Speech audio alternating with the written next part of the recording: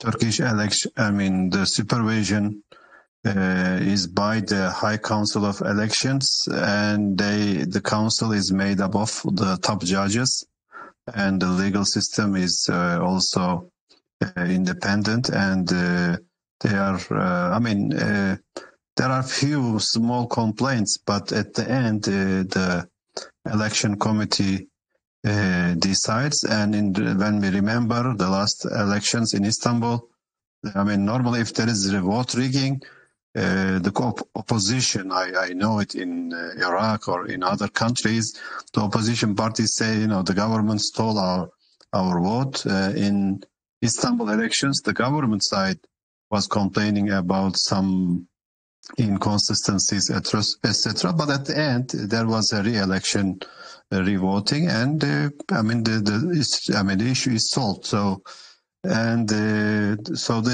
it's very transparent. The election system, each ballot boxes are voted and counted or right away. If let's say the election ends or the voting ends at 6 p.m. At 6 p.m. they are closed and they began to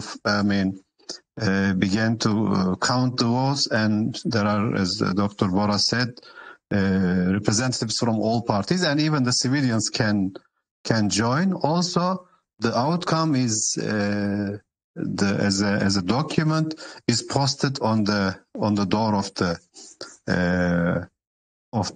room where you have the ballot box. Add something on that? Sure.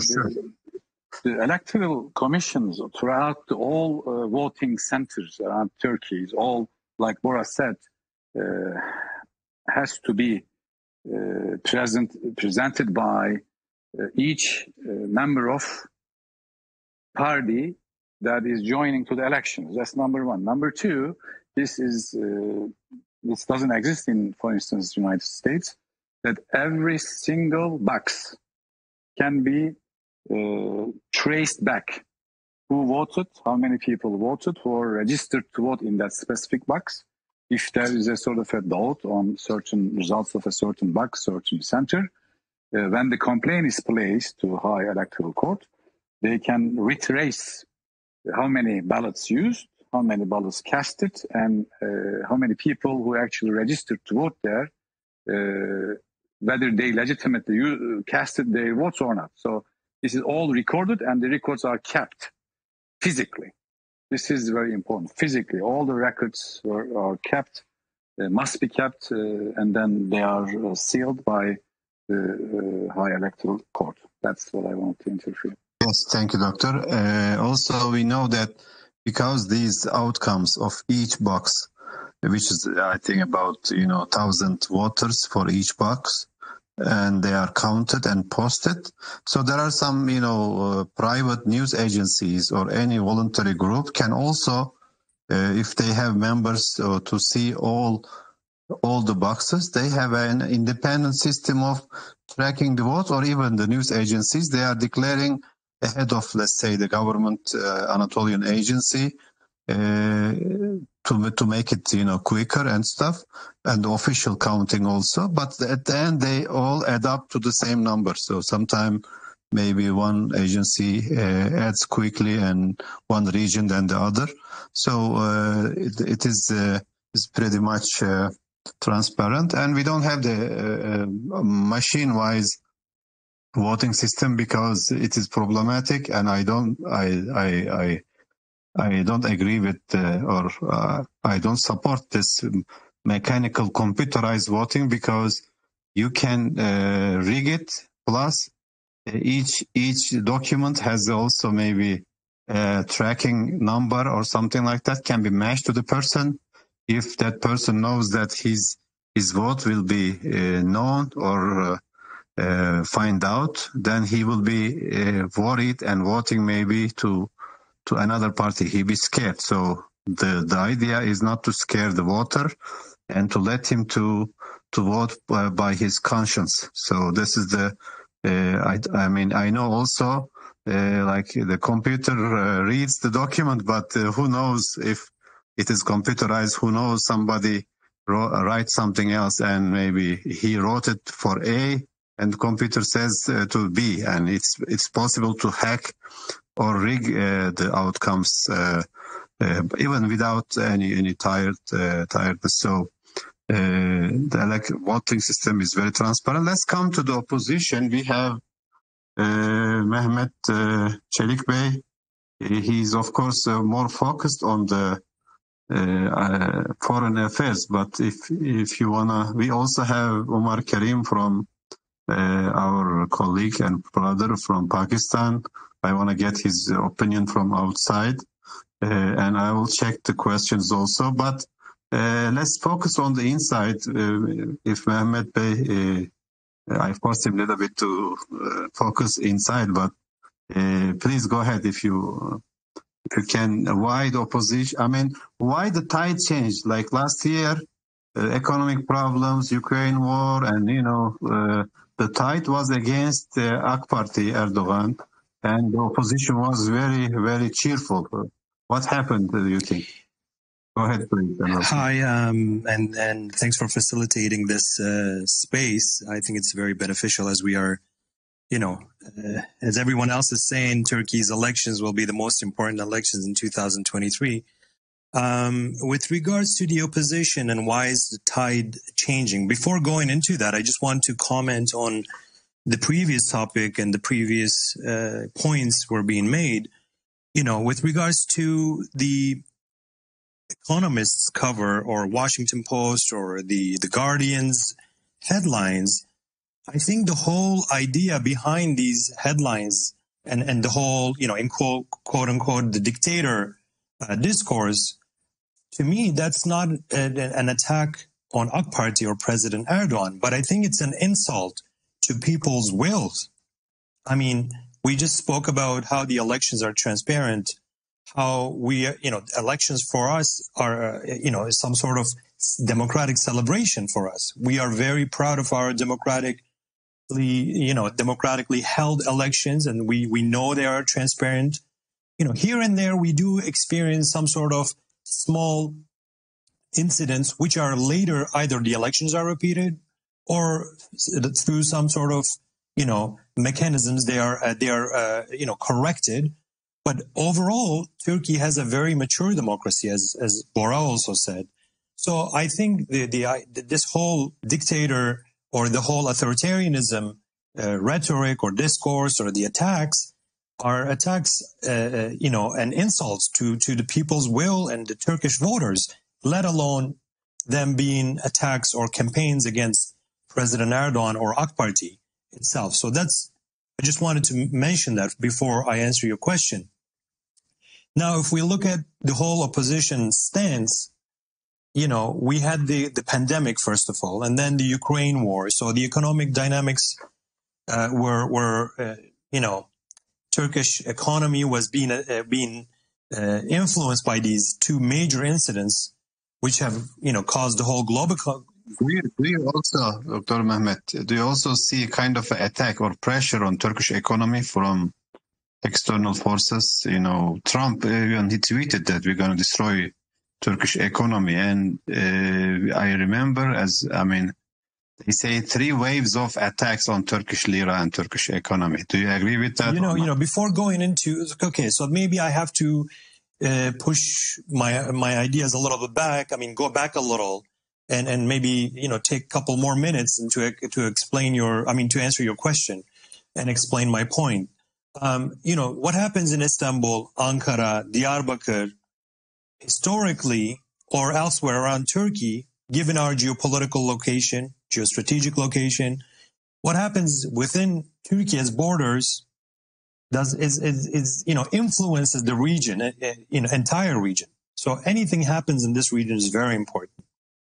Now, if we fast forward track to the past 20 years, President Erdogan has shifted Turkey from an idle position to one that is very dynamic, very progressive. The one that puts Turkish interests, Turkey's interests first. For a long period of time, Turkey was in a position where it remained idle for its own territorial for its domestic interests, and it was being told what to do. Now that this has changed with President Erdogan's past 20 years, now with many areas, it's very now widely recognized how Turkey has progressed in many areas. No need to mention them now. But now that these have changed, Turkey's position has changed also. And now, moving from regional, now Turkey is able to change dynamics internationally. I mean, one of the lines in Washington Post article was exactly this. The US and EU would be better off without Erdogan's disruptive influence on world order. Turkey wasn't this disruptive influence before 20 years ago. Now that it has changed to this, of course, the areas of attack have widened also, where Turkey can be attacked from outside to minimize this influence. So economy is no doubt one of these areas. So, as you mentioned with Trump saying that, but I think, after 2010s, these attacks were gradually adding one to another, and the sphere of influence of these attacks were widening. And I think we saw the peak of that with 2016 coup attempt. After that, things have also been elevating. Every election time we see all these attacks from Western media. Now we had with regards to the opposition's place, we had the pandemic, we have the Russian war. Turkey has its own, some sort of economic challenges, which Turkey has been trying to change with a new economic model. So all these were playing into the hands of the opposition. Now, if the opposition was one party, one strong party, or one unified ideology, they could perhaps capitalize on this and turn the tide into a permanent, strong opposition against President Erdogan. That's one thing. The other thing is that, if President Erdogan wasn't such a political genius who has been successfully, progressively turning things, changing things when there is a problem, they could probably defeat President Erdogan in the next elections very easily, despite the fact that they are not very unified. Now, President Erdogan's political strength, his ability to maneuver things around, economically or with regards to political dynamics in Turkey, the fact that he's able to do this, in addition to the fact that the opposition is not a stable opposition. I mean, if we look at the 6+1 entity that we call the Table for Six, if we look at them ideologically, they're not unified. Politically, in terms of their political worldview, of course, they are not unified. In terms of their agreements on foreign policy, on economics, or social issues, they are not unified. The only thing that remains is their anti-Erdogan stance. Now, they talk about very vague terms, concepts. We want a more democratic Turkey. Okay, AK Party says the same thing. So this is not something tangible. They want a better economy. What is your economic program? There is no tangible, no specific answer to this question, which could create some sort of hope in the people's eyes as an alternative to President Erdogan. Now, these lack of unity, lack of creating hope for the people, coupled with President Erdogan's efforts in every area to bring to change things around economically for the better, or to turn things in a positive way, his quick ability to shift things around, puts the opposition in a very weak place as an alternative, given the fact that our President Erdogan has been governing, with his party for the past 20 years, and they should be tired by now, but they are not. They should be able to be defeated after 20 years, but they are not. This doesn't mean that the AK Party government doesn't have any area for improvement. Yes, they do, but they are the ones who are able to change things around and improve themselves, because they compete against themselves in the lack of where there is no effective opposition. Unfortunately, something that President Erdogan himself frequently says. He says, it is our luck that, unfortunately, we don't have a strong opposition in Turkey. We don't have a strong rival in Turkey. He says, he says, this is something that we wish that existed, a sustainable opposition, an opposition that would add to, be an alternative so that the government itself could work harder in some areas. But AK Party only competes against itself. Yes, these elections, the things are a little bit different because every other party is unified against President Erdogan. And the whole economy factor in the equation is a challenge against the AK Party's re-election as a government, or President Erdogan's re-election as a president. But the opposition in Turkey, unfortunately, is not able to create that alternative. The only opposition in Turkey right now is the economy, and President Erdogan's, with social housing, with the pension plans, with the, increasing minimum wage, and all these, swift moves have been, he has been able to change the tide, despite the fact that every other party is basically unified against President Erdogan. These are just my 2 cents, and thanks for